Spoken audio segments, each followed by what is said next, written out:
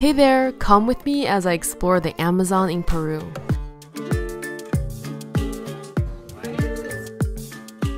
With a tail. The Amazon makes up 60% of the country in Peru, and Iquitos is the gateway into the Peruvian Amazon. It's the largest city in the world that cannot be reached by road, so the only options are by boat or plane. My journey began in Lima, where I took a 2-hour flight to get to Iquitos. Upon arriving in Iquitos, you will be welcomed by the bustling energy of this city. The best way to get around the city is by tuk-tuks.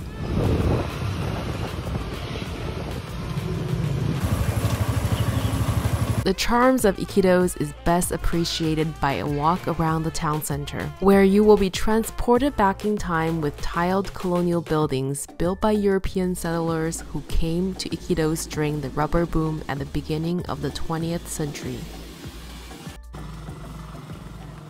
It also happened that people were celebrating the Pride Parade that day.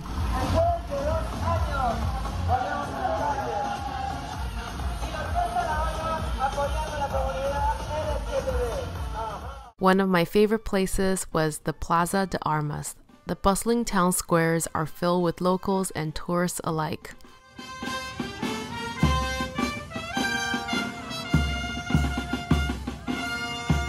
Then I headed to the promenade along the Amazon River, where I saw one of the most beautiful sunsets.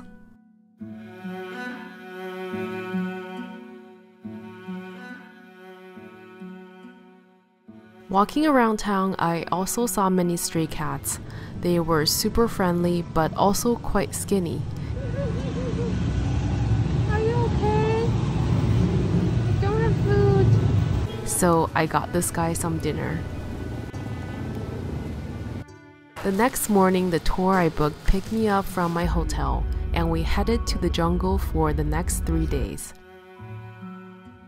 To get to the Amazon, we first drove to the city of Nauta. From there, it's another 2-hour boat ride until we reach our Amazon lodge.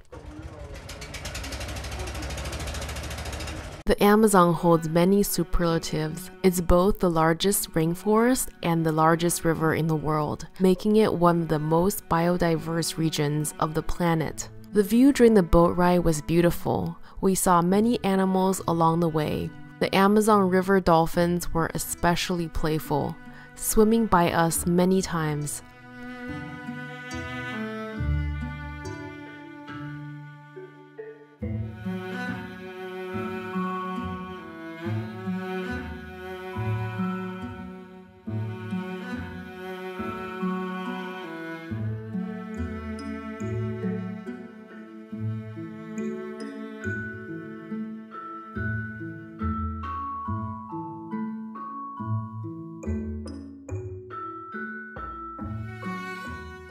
Soon we arrived at our lodge. The accommodation is pretty nice considering we're in the middle of the jungle. However, you will have many visitors in your room, but you get used to it. In the afternoon, we walked to a local community living close by. The community is small but fully equipped with stores and even a school. The coconut juice here is also as fresh as it gets.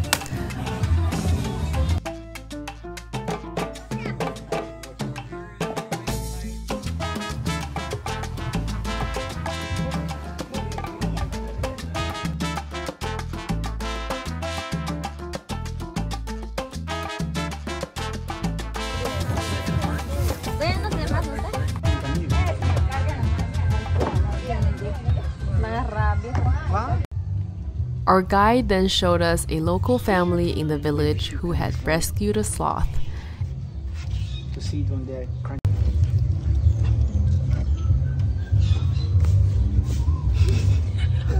You're like, hold it. Tiene espinita. So lazy. Like I would have done one. Yeah. It's such a soft crunch. By cheese, this will be high. Does she stay like on here too? No. Oh, like on the wow. They come down, they walk, poop outside, then she comes back. It's like a wild sloth.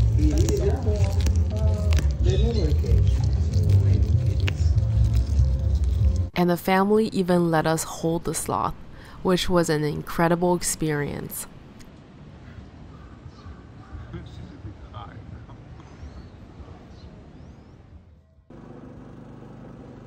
After the sun went down, we went on a boat ride, looking for animals in the dark. Specifically, the Amazon caiman. It was quite difficult to see anything with an untrained eye, let alone in the dark. But soon our guide surprised us.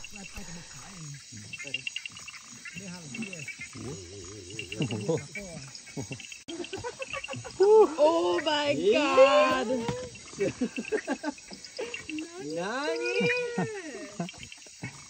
Oh, beautiful alligator! Wow! Take picture first. Then I'm gonna explain you guys. Wow. And we hold it though, he's gonna bite us. He's biting, isn't it? Can he bite? Yes, you should know the way how to grab it. Whip with a tail. That's why I hold tightly, guys. Yes. But never like choke the neck. Just be gentle. But you must be like ready when this one want to move quickly. Grab him. If you see they have something in the mouth, I think it's a cricket. He was eating something like that. Because caimans, guys, eat fish, small crabs, and also snails. Something release it. I need to change my hand position. So he doesn't bite you? Because this one can turn and bite you quick. Oh. Okay? In the water. But no, I'm not gonna like through. Just gentle. Thank you very much. Bye-bye. The following day, we got on our boat again to look for more animals. Guido and David, our guides, both grew up in the Amazon. They could spot animals that we could only see with the help of binoculars. They also spotted some woolly monkeys from the shore. Jump again. How they stay like on that skinny tree branch? They look so heavy.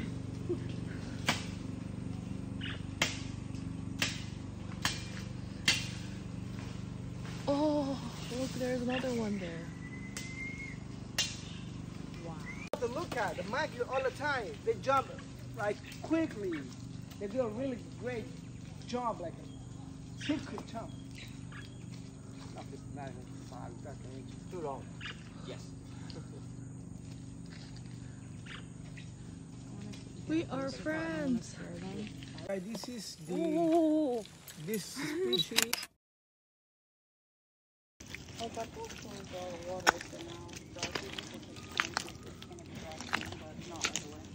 As we walked further into the jungle, we came upon some huge trees with vines, and David showed us what to do.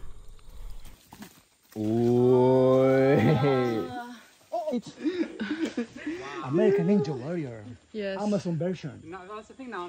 Uno, dos, tres. Hey. Later that night, we went on another hike to see what animals we could find on land at night. Let's do it, huh? Oh my god. His little stomach moves. He does not want to move. He moved. Oh, there is a leech. We spot a porcupine in the Amazon.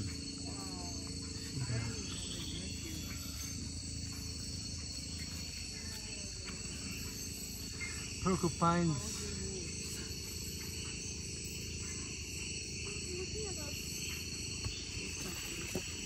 Ooh.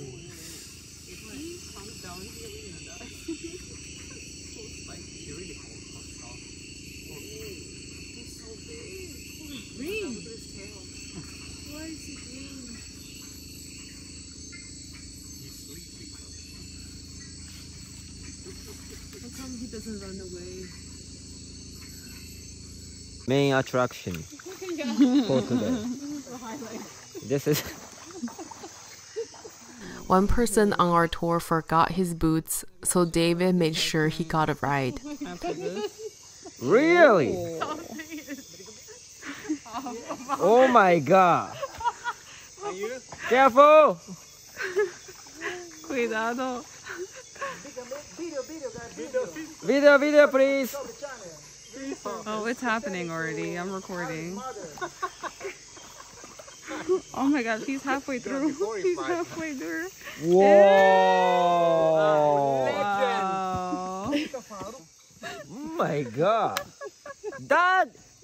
That is badass, man. Our final day in the Amazon, we went fishing. We could see small fishes jumping out of the river, and the river was abundant with fish.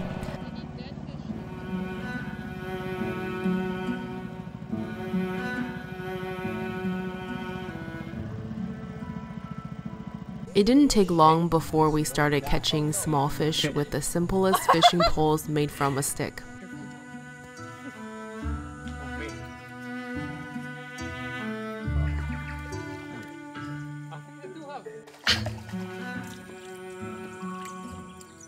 I finally caught a tiny piranha, easily recognizable from its teeth. We decided to release it back into the water. Later, we cooked all the fishes we caught and had a delicious meal. There's something about being in the Amazon that feels very easy and relaxing. The tour actually doesn't have any itinerary except to head to the jungle or float along the river and search for animals. It's a unique experience that's part patience and part luck. You may be lucky enough to spot an incredible array of wildlife, but even if you don't, simply being immersed in this vibrant ecosystem is an unforgettable experience.